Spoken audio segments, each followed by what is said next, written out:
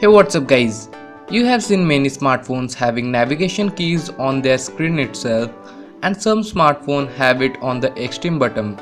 So in this video I am going to show you how you can get on-screen navigation keys on any smartphone. Wow!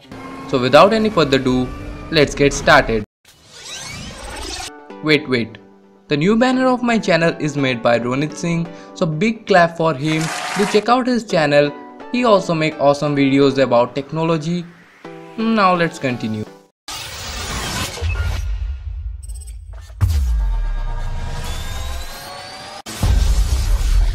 Firstly, you need to install an app from Play Store. As always, link is in the description. After installing it, go to settings and search for accessibility option and open it. Then tap on the simple control and make sure that you turn it on. Now launch the app. You will see 3 arrows. That means where you want to keep the navigation keys, but selecting the middle one is a good option.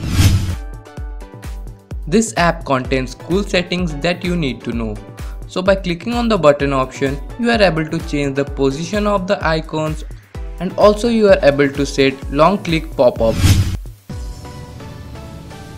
After that, there is the activation area. Please don't play with that. Next we have options. Choose the settings according to your need. So the best part of this app is you can change the colors of the navigation bar and its icon.